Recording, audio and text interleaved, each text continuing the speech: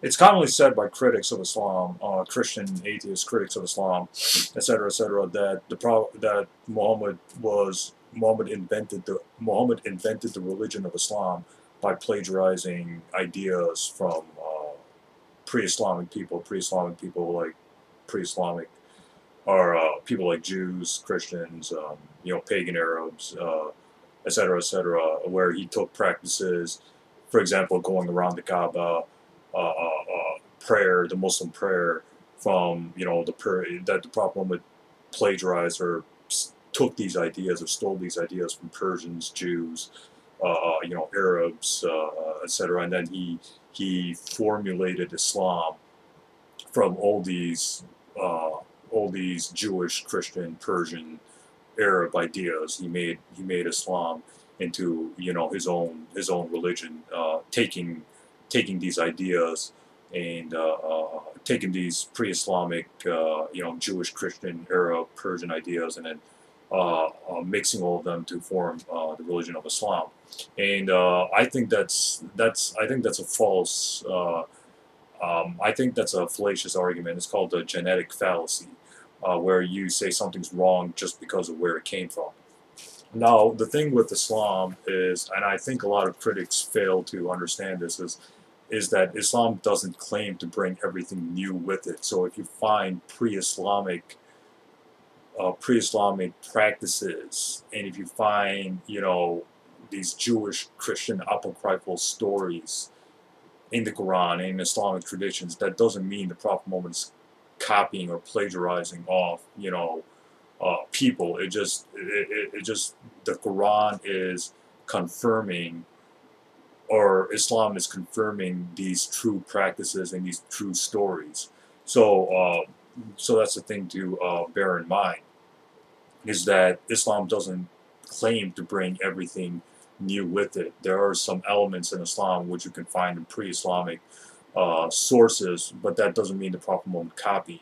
It just means that these were true teachings, or these were true stories that found their way into these Jewish, Christian, Persian, Arab rituals and scriptures, and Islam is confirming their veracity or their truthfulness. So it doesn't mean that the Prophet Muhammad is copying or plagiarizing, false material.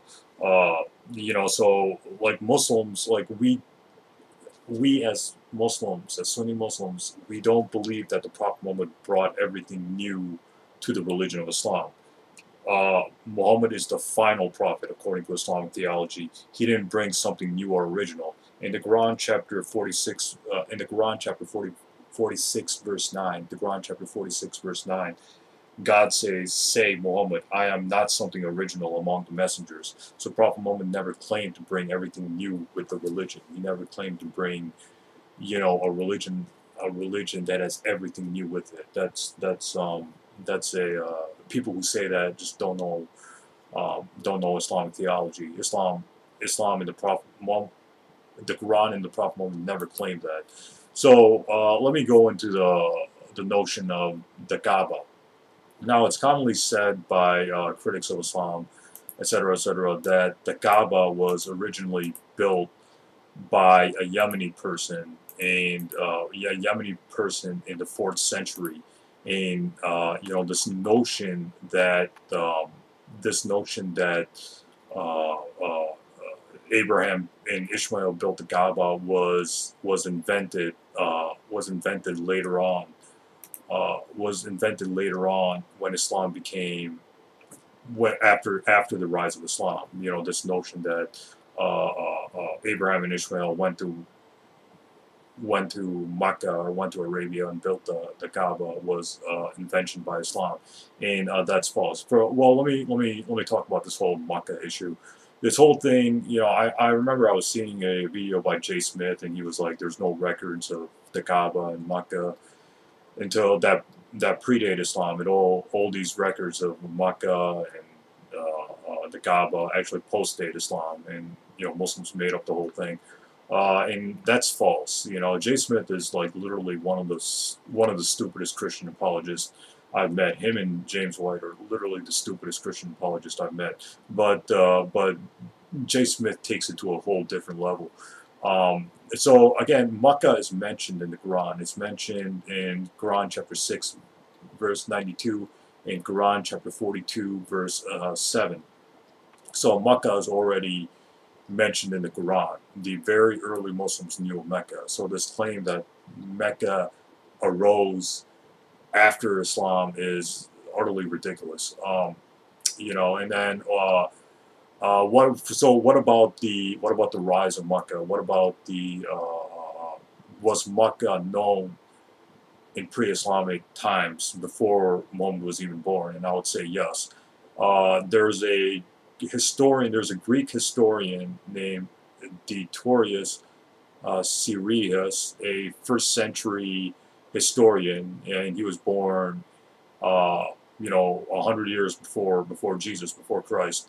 He was a Greek historian, and while discussing Arabia, he wrote, "The people that inhabit these parts, called Bizomenians, and live among wild beasts taken in hunting. Here is a sacred temple in high veneration among all the Arabians." The classical library of Diodorus the Sicilian, translated by Booth, volume 1, page 184, and I'll leave the reference below. And there's also a reference to Makkah. There's certainly a reference of Makkah before Islam. There was a Christian Arab from Beirut, which is modern-day Lebanon, writes in his book Arab Qabl al-Islam, Arabs before Islam. This is what he writes. He writes, "There is no mention of Makkah or Kabba in the books of Greeks or antiquity, except what is found in the book of Diodorus Siculus, of the 1st century before Christ, in his discussion about the Nabians. In fact, he refers to Makkah and writes, and beyond the land of the Nabians is the region of the Bizomenians. And there is a sacred temple in high veneration among all the Arabs." And he does not stop there. He even explains as to whom Diodorus refers to by using the word Bizomenians. He writes, Arabic wording is, he writes, "As the Bizomenians sometimes are by it intended the Jurhamites or the other Arabian tribes who were custodians of Makkah." And this is his book, Al-Arab Qabl al-Islam. I apologize if I'm mispronouncing Arabic. I'm not an Arab, so I can't speak their language fluently. Volume 1, page 244. So even pre-Islamic Christians testify that there is historical evidence for Makkah from pre-Christian times. And other Christians also admit that that the Arabs of pre-Islamic times knew of Makkah, and knew of Makkah and knew of the Kabba. So this whole notion that Makkah didn't, or the Kabba didn't exist until the 4th century or whatever is false. Makkah and the Kabba did exist before the advent of Christianity, as even secular historical evidence points to. So then what about the Kabba, right? And what about who, according to pre-Islamic notions, who built the Kabba? And I think there's strong evidence to support that the Kabba was built by Abraham, because if you read Sahih Bukhari, volume 2, Sahih Bukhari, volume 2, book 26, hadith number 653, the people knew that Abraham built the Kabba, right? People knew that that the Kabba was built by Abraham and Ishmael. There's a hadith in Sahih Bukhari volume, which is found in Sahih Bukhari, volume 4, book 55, hadith number 570. It says the Prophet Muhammad entered Kabba and found pictures of Abraham and Mary. So the pre-Islamic Arabs had this notion, or had this belief, that Abraham built the Kabba. You know, and this is also found in Sahih Bukhari, Volume 5, Book 59, Hadith number 584. You know, and then the Prophet Muhammad himself uh, knew that he was from Ishmael. He knew that he was a descendant. He was a direct descendant from Ishmael. For the reference of this, see Sahih Muslim, Volume 6, page 133, Hadith number 5,938. So there was a pre-Islamic notion going around that, you know, Abraham and Ishmael built the Kaaba, and that Prophet Muhammad was an ancestor, was a descendant of Ishmael. Now, if Muhammad was making up the whole thing that Ishmael and that Abraham and Ishmael built the Kaaba, and that that him and his tribe, which was the Quraysh, were descendants. If Prophet Muhammad was making that stuff up, and there was no pre-Islamic notion of Abraham and Ishmael building the Kaaba, and Muhammad himself being a descendant of Ishmael, he would have been called out for it, right? He would have been the Arabs at his time would have made fun of him, or they would have pointed the finger at him, saying that, yeah, you're just making this stuff up. We never claimed to be the descendants of Ishmael. So they never did that. So even the Arabs before Islam had this belief that Abraham and Ishmael built the Kaaba and they were descendants of Ishmael. Now, I will admit that there's no that the Bible or the Old Testament, the Book of Genesis, never mentions Abraham and Ishmael going to the Kaaba. I'll admit this, that's true. But evidence of absence doesn't mean, you know, evidence of absence. It doesn't mean that the story is false. All it could mean is that Abraham and Ishmael actually. This is all begging the question that the Book of Genesis actually is telling the truth about these things. So the Book of Genesis has been proven, you know, even by conservative Jewish Christian scholars to be unreliable and edited to a point.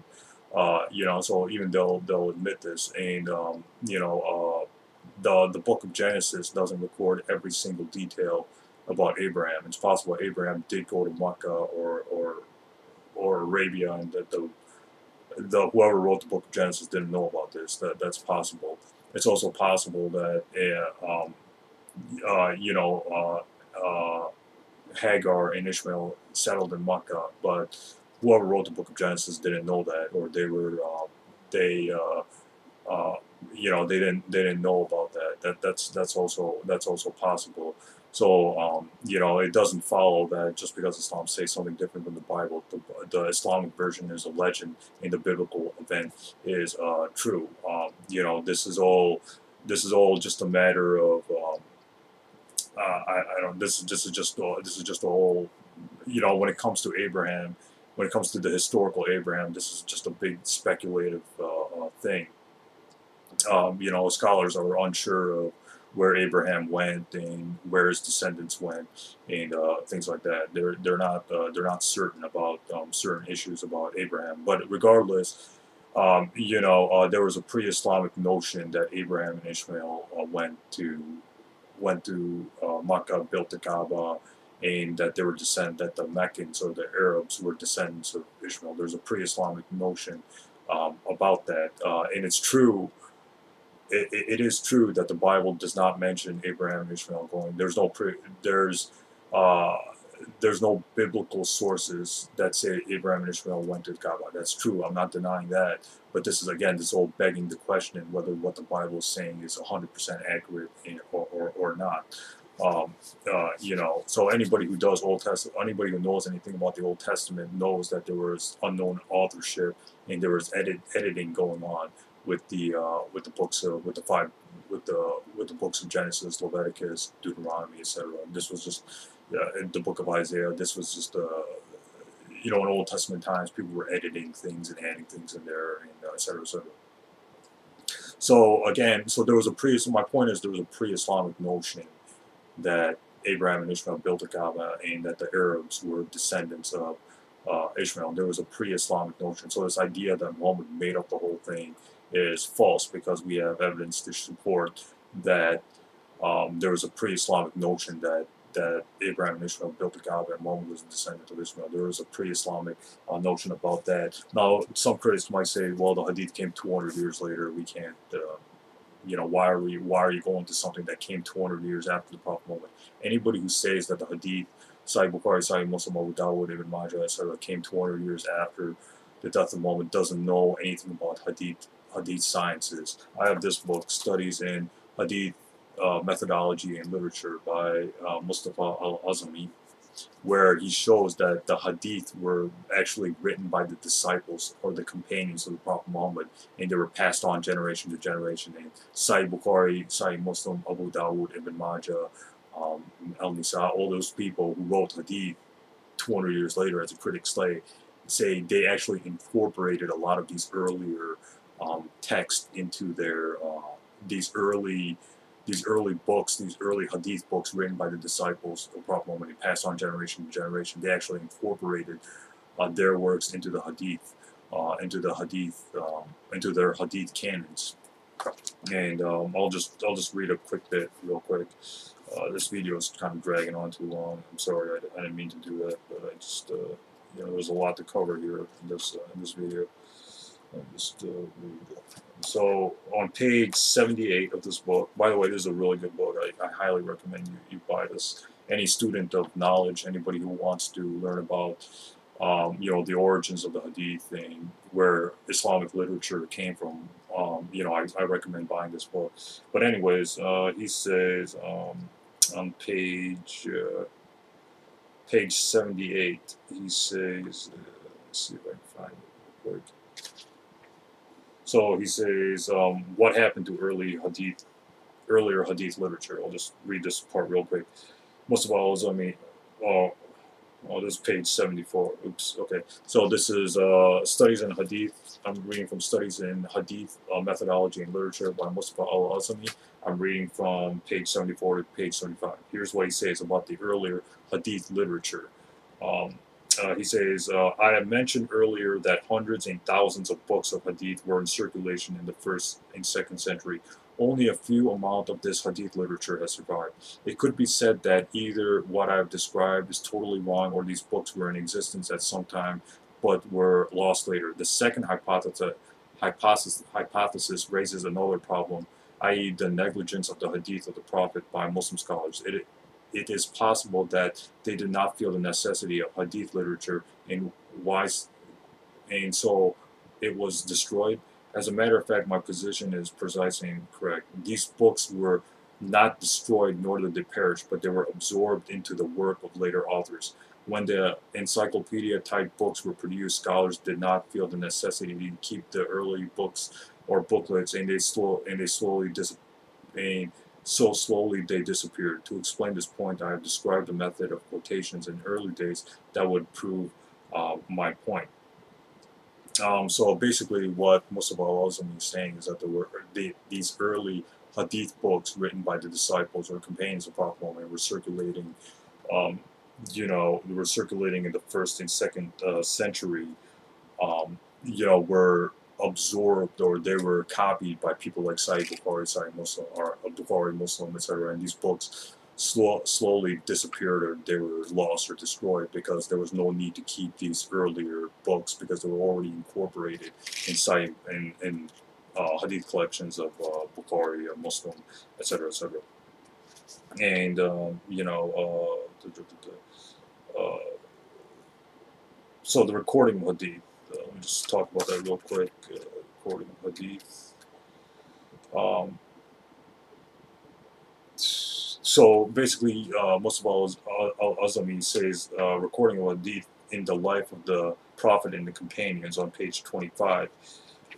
You know, I'm not going to read the whole thing, but you know, just to save time. But there were many of the disciples or companions of Prophet Muhammad who wrote down Hadith booklets, etc., etc. For example, the Caliph Umar ibn Khattab, who was an important disciple or companion of Prophet Muhammad, transmitted Hadith. Ali ibn Abu Talib transmitted Hadith. You know,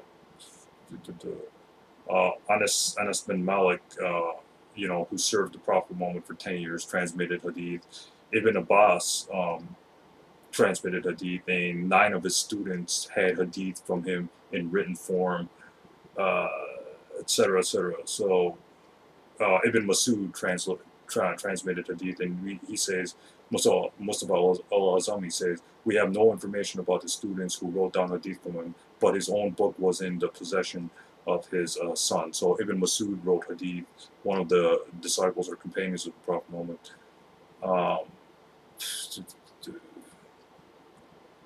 so, you know, again, this is a really good book for anybody who wants to learn about how, you know, the hadith were recorded and preserved and passed on from the first generation, which was the disciples of the people who knew the Prophet Muhammad, the disciples and companions of the Prophet Muhammad, how it was passed on from that generation to the second generation to the third generation to the generation of Bukhari, Muslim, Abu Dawud, Ibn Majah, etc., etc. I would highly recommend this book. So this notion that the hadith came 200 years later is false. It's a false argument, or people who say that are ignorant of hadith study. So buy this book. I'm going to leave the link in Amazon. Anybody who wants to, any Muslim or non-Muslim who wants to know the origins of hadith, I highly recommend this book. It's less than $20. I believe it's less than $20. So, you know, any student of knowledge, buy this book, right? Don't read it online. Just actually buy the book. You know, because it's a really good reference if you want to learn about if you want to learn the origins of how Muslim literature came to be. Buy this book, and how it was preserved by the first generation, second generation of Muslims. Buy this book. Just buy it. So what about again, and I did some more reading into this because you know, this was one of the, I'll be honest, this was one of the things that actually did trouble me a few years ago, whether Abraham and his son Ishmael built the Kabba or not. I remember researching this issue, 8 years ago, 7 years ago, or something like that, where I was having, you know, or you know, some critics were saying that, you know, Abraham and Ishmael didn't build the Kabba. There's no pre-Islamic notion of that. I did a lot of research into this a few years ago, and I found out that that's actually false. There was a pre-Islamic notion of Abraham and Ishmael actually building the Kaaba. You know, the only thing the critics were honest about was that this claim is not found in the book of Genesis. This claim that Abraham and Ishmael went all the way to Makkah and built the Kaaba is not found in, you know, the Bible, and that's true.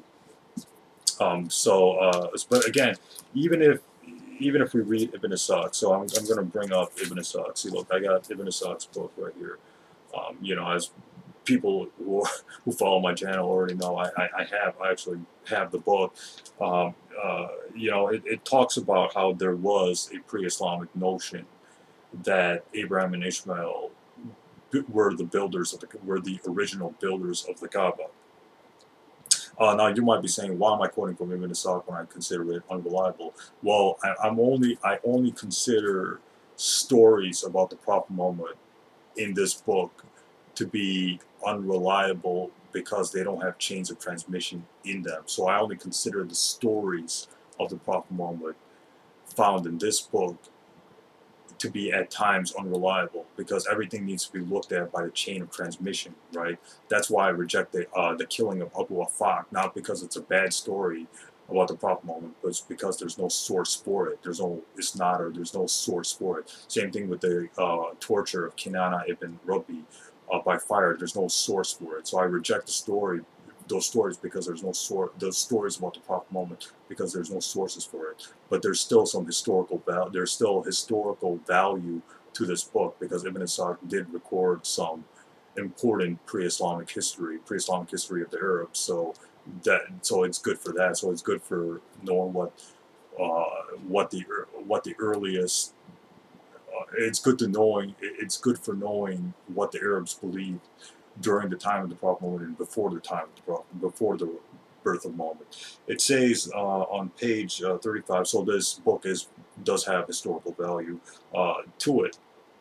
when it comes to learning about the history of Arabs and things like that. So on Ibn Ishaq, page 35, it talks about the story of Amr bin Lu and the account of idols of the Arabs.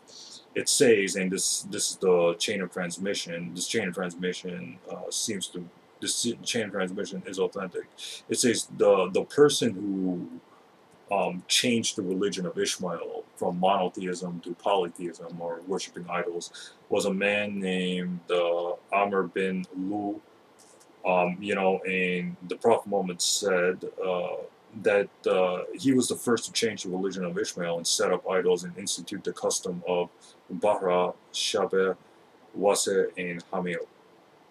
And then Ibn Ishaq records that they say at the beginning of stone worship among the sons of Ishmael was when Makkah became too small for them and they wanted more room in the country. Everyone who left town took with them a stone from the sacred area to do honor to it. Whenever they settled, they set up and walked around it as they went around Kabba. This led them to worship what stones they pleased and those which made impression on them. Thus, generation passed, they forgot their primitive faith and adopted another religion for that of Abraham and Ishmael. They worshipped idols and adopted the same errors of the people before them. Yet they retained and held fast practices going back to the time of Abraham, such as honoring the temple, going around it, the great and little pilgrimage, and the standing of Arafat and Muwaza, sacrificing the victims in the pilgrimage, cry in the great and little pilgrimage, while introducing elements which had no place in the religion of Abraham.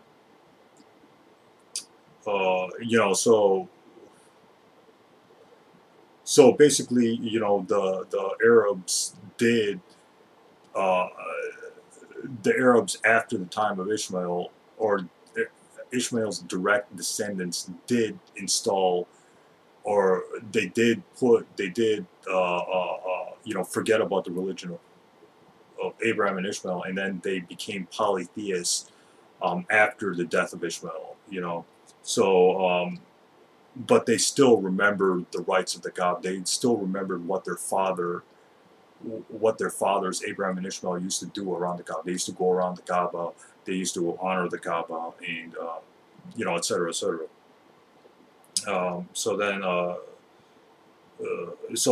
This book, I'm not going to read the whole thing, but this is the story of the Kaaba, how the Kaaba was built by Abraham and Ishmael.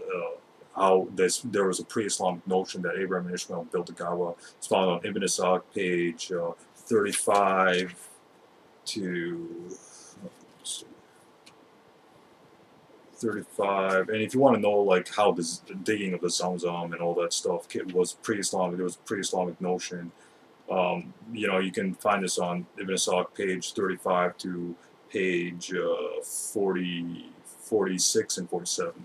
So Ibn Ishaq, page 35 to 47, talk about the construction of the Kaaba and by Abraham and Ishmael, and how the Arabs became idol worshippers or pagans after the death of Abraham and Ishmael. So again, this is on Ibn Ishaq, pages 35 to 47. So if you want to know about the history of the Kaaba, and its ties to Abraham and Ishmael, I recommend this book, Ibn Ishaq, pages 35 to 46, as I said. So again, so what about the Muslim prayer? Did Muhammad just make up this concept, or did Muhammad just plagiarize this concept from other people like Jews, Christians, Arabs, Persians, etc. So I have this book. I have the history of Al-Tabari, volume 6, Muhammad at Mecca. And remember what I said.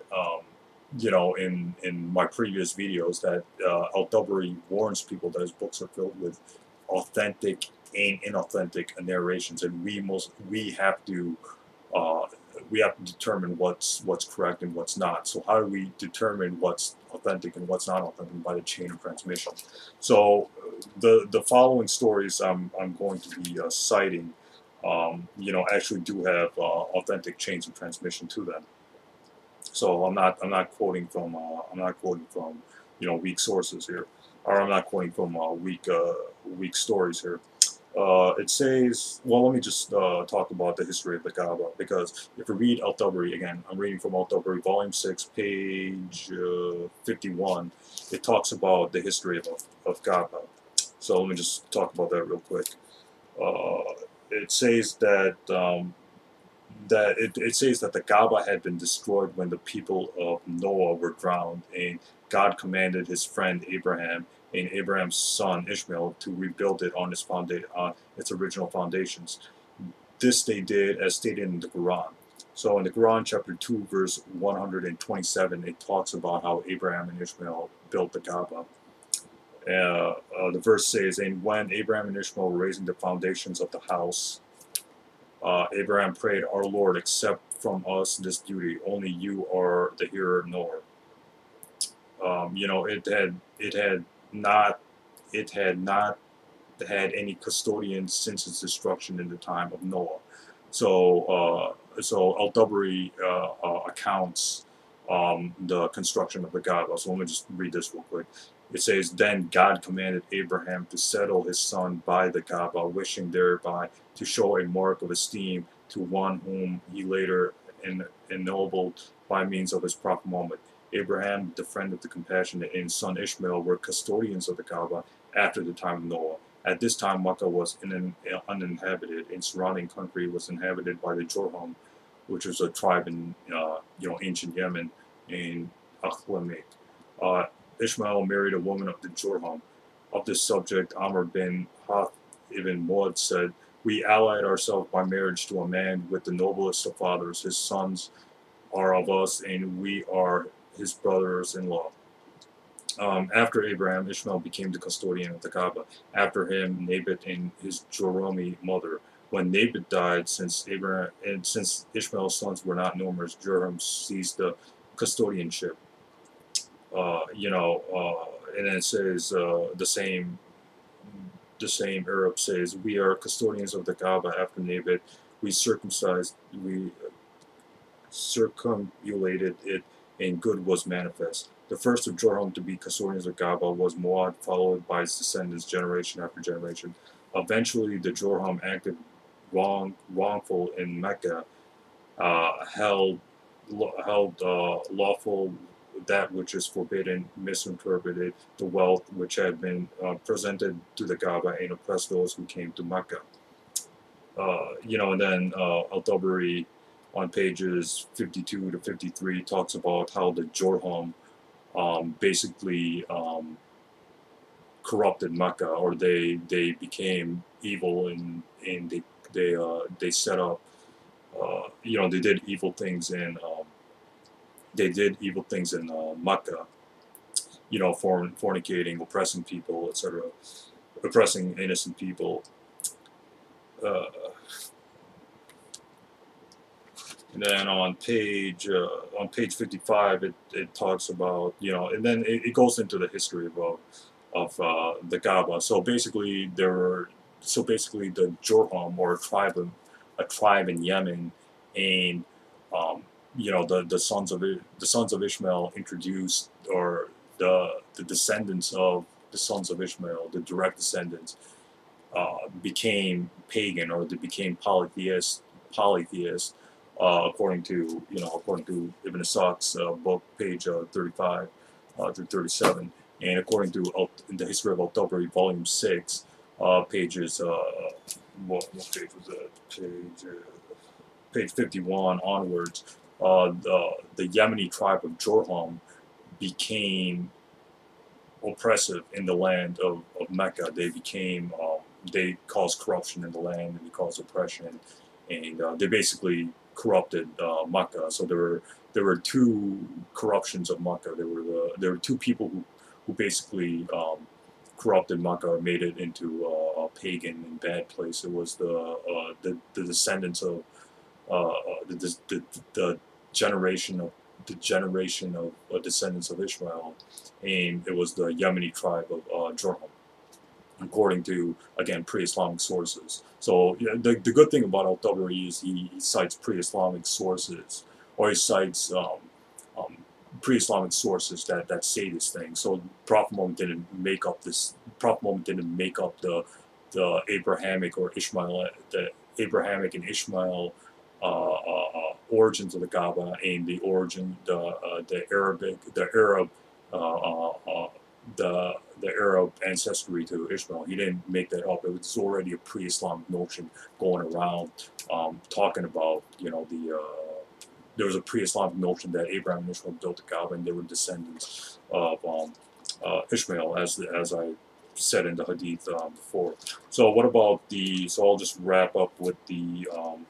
What about the Islamic prayer? What about the Salah, the Salah, the Salah? You know, the Salah. There's physical ritual. Salah is a physical ritual where the Muslim would point to the Kaaba or Makkah. The Qibla used to be Jerusalem. Then God told the Prophet to change it to Mecca or the Kaaba. So Muslims would do the physical prayer. The physical prayer. Every Muslim is every Muslim is familiar with the Muslim prayer. The Muslim prayer, you know, the Muslim prayer, you go like this. You say Surah Fatiha, and then another surah. Then you bow down. You say Swan Bilzim, and then you get up and you say Rabban Khamd, and then you do the Muslim prayer. So so Muslims pray, 5 times a day. Muslims pray to God 5 times a day. To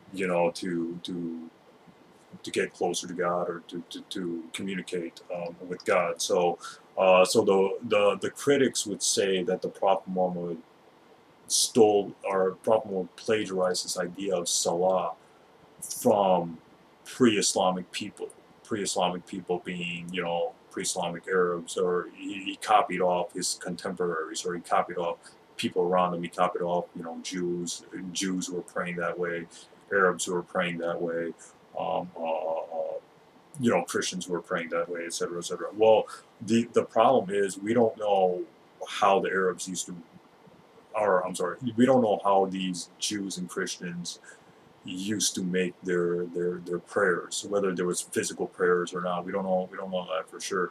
And another thing is, if you read the Bible, right? If you read both the Old Testament and New Testament, people used to pray the same way Muslims pray, or the same way Muhammad used to pray. Like King David used to put his head down, and in the Old Testament times, Abraham would pray using putting his face down. Moses in the Old Testament would pray putting his face down and getting up.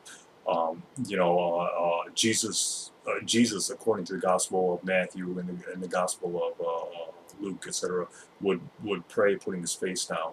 So this concept of prayer, putting your face down like the Muslims do, is actually found in the Bible. There are biblical verses that show that that biblical figures like Abraham, King David, Moses, Jesus, all these Old Testament and New Testament figures would pray the same way. You can find in Muslim prayers. But regardless, where did the concept of prayer come from? Did Muhammad just take this idea from people around him, or was it divinely prescribed? We read in the History of Al-Tabari, page 177, it talks about the History of Al-Tabari, volume 6, page 177, the book I'm reading right now. It talks about, on page 77, the first rituals of Islam are prescribed. So Al-Tabari says the first of the duties of Islam to be prescribed for Muhammad by God, after that of confessing God's oneness, disavowing graven images and idols, and repudiating false gods, is said to have been that of ritual prayer or worship, Salah. According to scholars, when ritual prayer was prescribed for the Messenger of God, Gabriel came to him while he was in the upper part of Makkah and dug his heel into the side of the wadi, whereby a spring gushed out. While the messenger of God watched him, Gabriel then performed the ritual ablution, which would be wudu, which would be the Arabic word of wudu, in order to show him how to purify himself in prayer. Then the messenger of God performed the ritual ablution as he's seen Gabriel do. Next, Gabriel rose up and led him in prayer, and the prophet followed his actions. Then Gabriel departed, and the messenger of God went to Khadijah and performed the ablution for her in order to show her how to purify herself for prayer, as Gabriel had shown him. She performed the ablution as he had done, and he had led her in prayer as Gabriel led him, and she followed his actions. So then on page 78 to page 80, it talks about how the 5 prayers were prescribed according to Al-Tabari, volume 6, page 178 to page 180. It talks about how Muhammad ascended into the heavens, the Ezra Miraj, the night journey. He went from Makkah to Jerusalem all the way to heaven, and then Moses was the one who said Muslims should pray or less time. They should do they should do 5 prayers instead of 50 prayers, and eventually Muhammad agreed with that, and God said, God agreed, or God said that God accepted Muhammad's request to lessen the burden of prayer,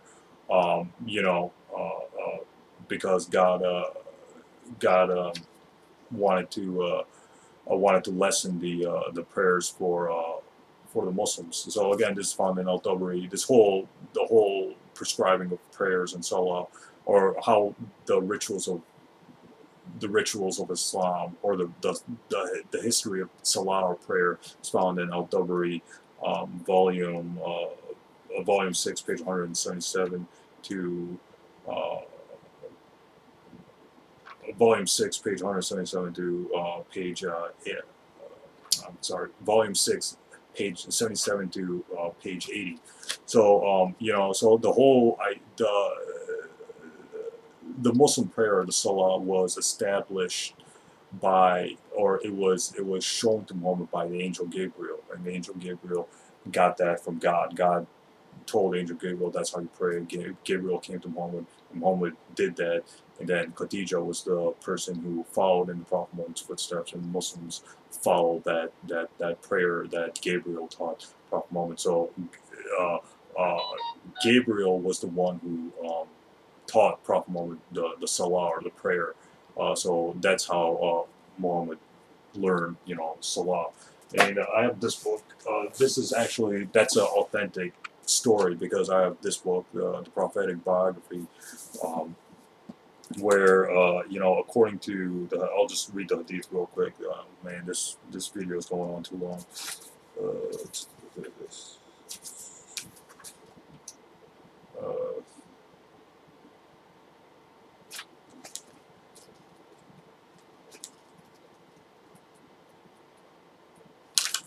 It says the prophet learns ablution and prayer from Gabriel and teaches them to Khadijah, and Gabriel prescribes the due times of prayer. So this whole story of Gabriel teaching Prophet Muhammad the prayer of Salah, and prescribing the times of prayer, is actually authentic, from Al-Tabari, volume 6. This is found in Sahih Bukhari 0190, Sahih Muslim 478, Musnad Ahmad, volume 6, page 272. Ibn Hajar in Al-Sabah, volume 8, page 60, and Angel Gabriel prescribing the prayer, or the prayer times, would be found in Musnad Ahmad, hadith number 3081, Sunan Abu Dawud, hadith number 393, and Al-Tirmidhi, in hadith number 149, in Al-Hakim and Al-Mustadrak, volume 1, page 193. And again, I'll be leaving all my references below. So, so in conclusion, or in summary, there was pre-Islamic notion that Abraham and Ishmael built the Kaaba. The people who corrupted the Kaaba, or the people who installed, paganism or polytheism or the worship of idols in the Kaaba, were Abraham's descendants in the Yemeni tribe of Jurham. They're the ones who corrupted Kaaba. They're the ones who introduced paganism and idol worship into into the city of Makkah, or they're the ones who altered the religion of Abraham and introduced paganism and idol worship into it.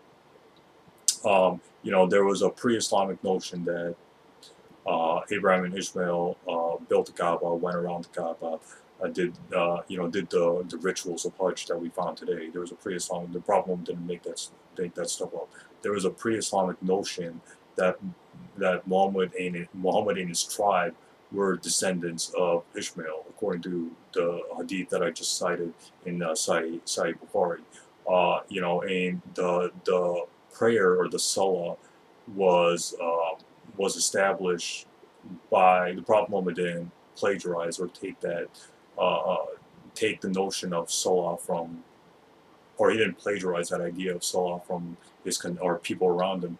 The angel Gabriel taught the Prophet Muhammad how to pray, and the angel Gabriel taught the Prophet Muhammad when to pray, or he prescribed the prayer times, Fajr, Zohar, Asr, Maghrib, Isha. So the angel Gabriel, told the Prophet Muhammad that information. The angel Gabriel got that, or God told angel Gabriel about that, about the prayer and the prayer times, etc., etc. So again, this video is almost an hour. So I hope this clarifies, the rituals of Islam, the origins of Kabba, and where the notion of where salah, where the Muslim prayer came from, according to authentic Muslim sources. Again, Islam does not claim to bring everything new with it. Islam does not claim to be something new, like I just cited in the Quran verse, and I'll cite it again. The Quran, chapter 46, verse 9, God says, "Say, Muhammad, I am not something original among the messengers." So Prophet Muhammad didn't claim to bring everything new. He didn't claim to bring everything new to the religion of Islam. You can find some pre-Islamic stories. You can find some pre-Islamic stories, etc., incorporated into Islam. That doesn't mean Muhammad was plagiarizing. It just means that these were true stories, or these were true rituals, and Islam came to confirm their veracity, or their Islam came to confirm their their truthfulness, or their Islam came to confirm their correct that these were correct teachings, that the pre-Islamic people had. So again, Islam is